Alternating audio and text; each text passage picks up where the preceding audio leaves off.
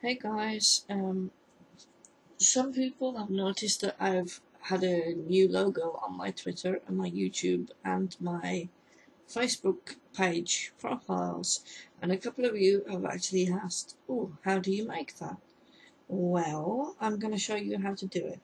So this logo that I have on the screen here is the logo that I have in my Facebook, Twitter and YouTube profiles, and it's really easy to make. So I should be able to show you this within a few minutes. I'm using a program called PaintShop Pro. This is PaintShop Pro 9. It's old, but I like it, so I use it, and I know how to use it. I'm a stick in the mud when it comes to changing to something new, especially something like this when I already know how to use it. So if you don't have any version of PaintShop Pro, you can go to Google and Google PaintShop Pro 9. You'll find a place to download a free trial somewhere, so yeah. First thing I'm going to do is get rid of this because we're not making this one, we're not touching this one, we're making a new one. So I'm going to go to File and New, and I want to make an image of 400 by 400 pixels. That opens a white canvas for me to work with. Next thing I'm going to do is draw my ball. Everything in PaintShop Pro works in layers, so the first thing you work with is the biggest layer, and you work all the way down to the smallest layer. So you do the background before you do anything else. So the background in my case is the ball, and I'm going to pick a colour for my ball. My original one was orange, so we'll pick an orange colour. I'm clicking with the right and left mouse buttons on the colour, then it selects the outline and the middle part. Otherwise you might get a black outline and an orange centre, and we don't want that. We want it orange all the way through. Then I'm gonna have an argument with my rocket dog. Okay, I'm gonna select this drawing tool down here, and I can click on the arrow and choose from a couple of options.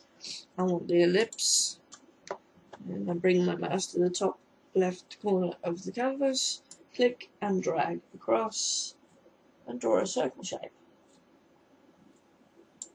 There we go, we have a giant orange circle now. Isn't that exciting? The next thing I want to do is make it three-dimensional because it looks a little bit boring and flat like this. I don't want a flat circle. I want a ball.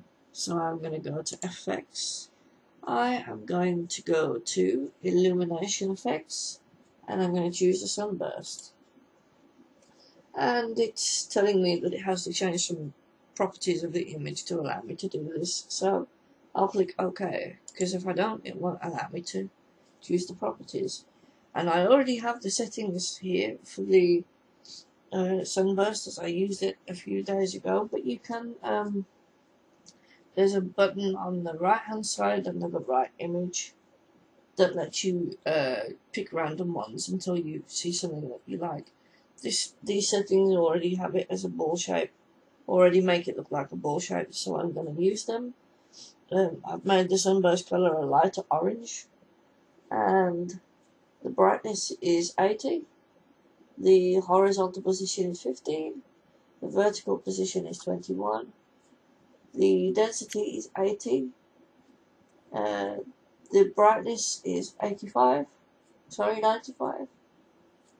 and the circle brightness is 31, and that basically makes it a ball shape. We could probably change the density a little bit, and it would make the sunburst a little bit bigger. You can see that from the image on the right. But yeah, we're going to go ahead and click OK and add these things here, and then you'll see it turns my boring circle into a three-dimensional ball. Next thing I want to do is add some text, so I'm going to take the text tool from the left, and I'm going to set a font, or not in this case. I want to see how this looks. So I need to pick some colours for my text, and I'm going to click with my right hand mouse button on the white. That makes the middle of my text white, and I want the outline to be black, so I'll click on the black with the left mouse button, and then I will click somewhere on the ball, and I get a box that pops up which lets me insert text. and all I want to do is have an A. At this point, I just want to edit the A in black and white. So I'm going to type an A and I'm going to click OK.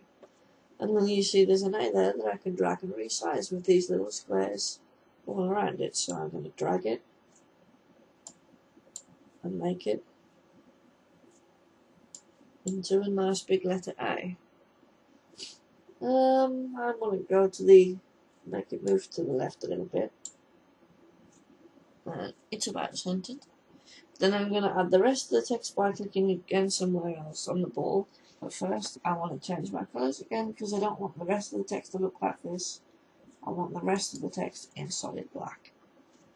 So, click again somewhere in the ball and I get a text box again where I can add the rest of the text. Oh wait, I don't want the letter A there.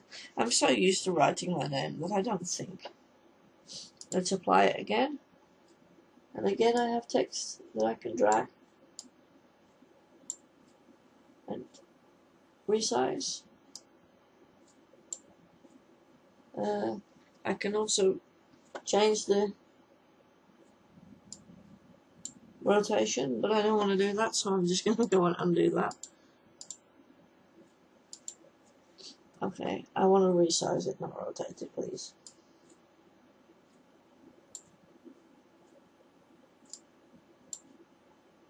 There you go, I have some text. I want to add some more text underneath, so again I'm just clicking in a different place on the ball. So we can add the rest of my text, which is the slogan. However, I did it, live, love,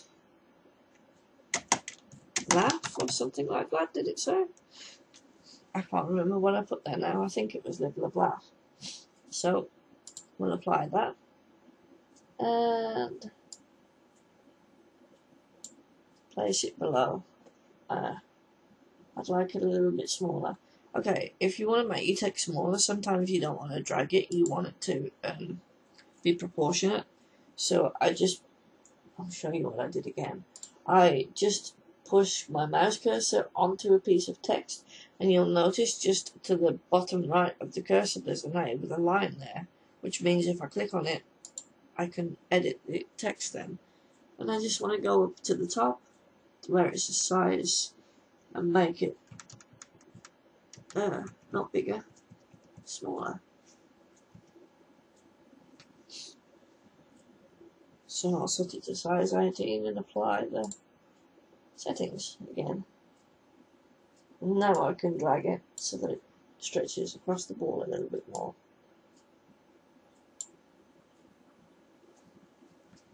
Okay, now that I'm done applying text, I'm going to go to selections and select none, and it gets rid of those boxes around it.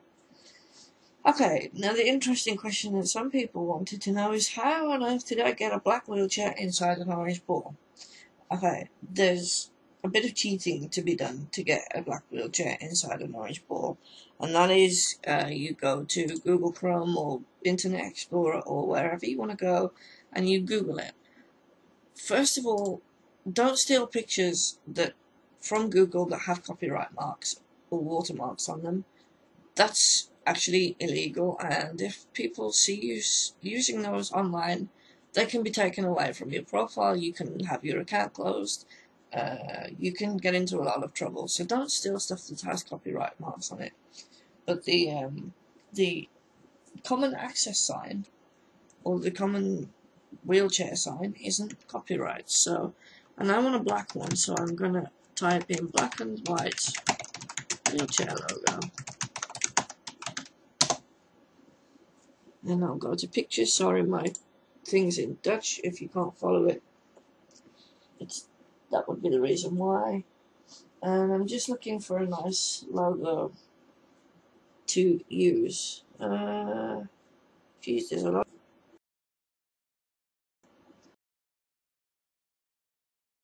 So, click on that.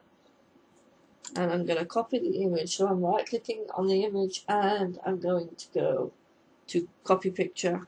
It does say copy picture, trust me. And click on it. Then I can switch back to PaintShop Pro. And right click in the grey space and click paste as new image. Okay, now we need to do some stuff to this image to get it inside the orange ball. So first of all, I want to get rid of the black border. We can do this an easy way. I can take the crop tool, click in the bottom left hand corner, and just select the part of the image that I want to work with. Double click on, if I double click on it, or not in this case because my mouse never lets me double click. Okay, I need to choose a different image so I can show you guys, because obviously I can't double click. Let me get one without a border. Go away. I want one without a border. There we go, there's one without a border. We'll borrow this one. And switch back to PaintShop Pro and paste this new image again. Okay. I'm going to take this tool on the left called Magic Wand and click on it. Then I'm going to click, oh shoot, that also has a black border. Why didn't you tell me that it has a black border, guys? Go away with your black borders. I want something that doesn't have a black border. Come on, be nice to me.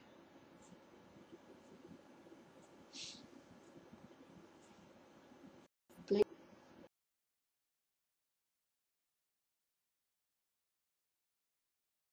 Pretty please. Okay, no, this by the way is totally unedited, so you're gonna get all the mistakes in with the thing. I can't that I it's a pain, but and it makes everything go horrible. Okay, I'm gonna steal this red one here. I'll copy this red one. We can turn it into a black one in a moment. If I switch back to PaintShop Pro, and for the third time lucky, paste it as a new image. Okay, first of all, I don't want it to be red, I want it to be black, so I'm going to take the fill tool and point to a red part and fill it in so that it becomes black. Okay, the second thing I want to do is I want to get rid of this white background, otherwise I'm just going to have this white square on my orange ball and I don't want that. So remember I said to you before, everything works with layers. And the layers of a picture are listed down in the bottom right hand corner of your screen. So I'm working with just a background layer at the moment and I don't want that. I want to have an empty layer behind it. So I'm going to right click on it and I'm going to go promote background layer. Okay, that changes it to raster 1, which basically means there's now 2 layers in the picture. There's a background, which you don't see listed because it's hidden. And then there's this raster 1.